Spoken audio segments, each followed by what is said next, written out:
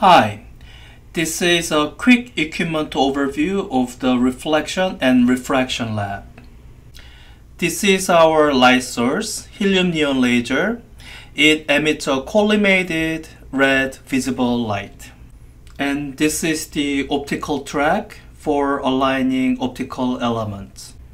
So with the laser turned on, we can align elements along this track.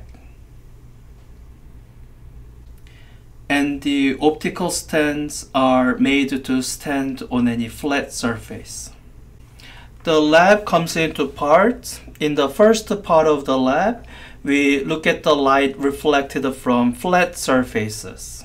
And by measuring the separation between the reflections from the front and the back surface, we can calculate the index of refraction.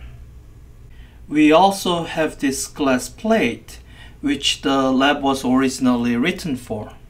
I'm trying to get enough of them for our lab. In the second part of the lab, we are going to use this prism. Watch how there is a refracted light that has gone through the prism here. And as I change the angle,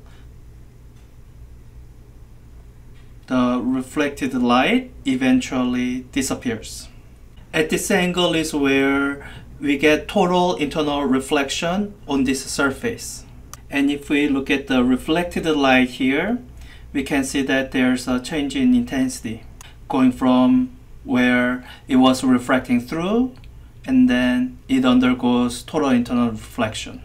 So you need to place this at the exactly correct angle that produces total internal reflection, and then measure the small angle at which the light is incident.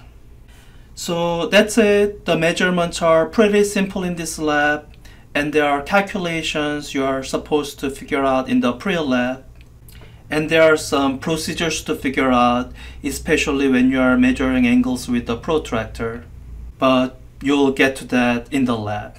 So see you in the lab.